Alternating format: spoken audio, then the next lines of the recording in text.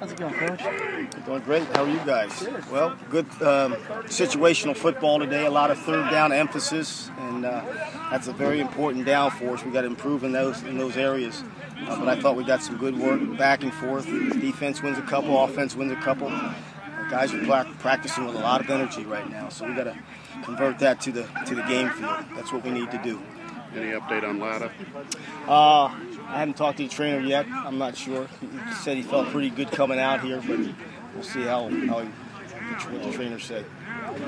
Just how maybe Monterosso is looking now, and you feel like he's going to be pretty good to go Saturday. Oh, he'll be ready to go.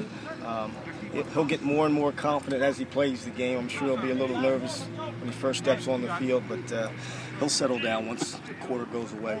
Just the work that he has put in to get back, and we see him over there just by himself running the routes. And, yeah. I mean, just how much does that show you how important it is? It's very important to him. He's a coach's kid, and he's a football rat, football junkie, and he loves it. He loves being out here, loves studying. Back next to a freshman running back, 3 freshman receivers. I mean, just how excited are you to kind of see how these guys look out there? You forgot the freshman lineman that we're freshman playing lineman, too. of course. So, yeah, we're gonna be young on Saturday. There's a lot of young guys out there playing, and they got a battle for us. It's very important for us. But they're doing a good job. They're getting better.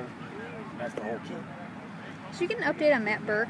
You thought maybe it was an ACL. It is. It's confirmed. It is an ACL. He will have surgery. We're trying to probably put it off for another couple of days, but he will have surgery. And probably will not have him. It's too early to say, but we'll see about the springtime next year.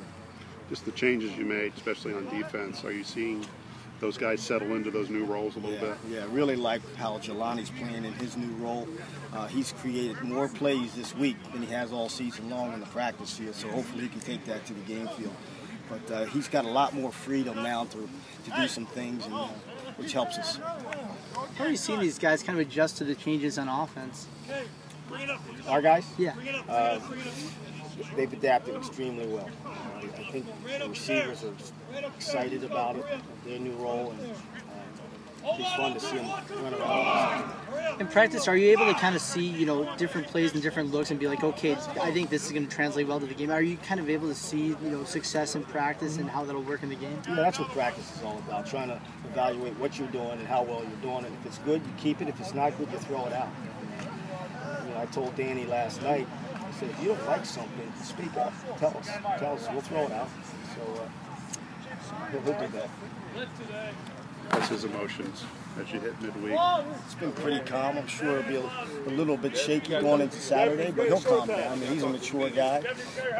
Even though he's young, he's mature, so he'll settle in. Are you doing anything for Breast Cancer Awareness Month? Some of the guys, you have kind of pink mouthpieces. I didn't know if you were. We are. We'll be wearing pink socks as well as pink wristbands, and I believe that's it. What will you be wearing? I'm still trying to debate. I asked him this morning, do they have a pink vest? He said no, he doesn't have a pink vest for me. So, but no, I'm not sure yet. I'll do something. What about a pink jacket? You like the jacket? No, I'm a vest guy. Okay.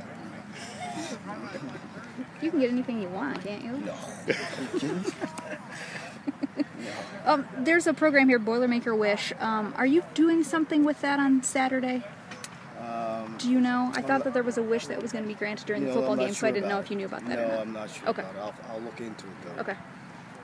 Just I don't know how many times, if you've ever, faced Nebraska, and their large fan base that's probably going to come on Saturday, and just your stadium has a chance to get taken over by the Sea of Red, and just how important it is for, I guess, your fans to show up.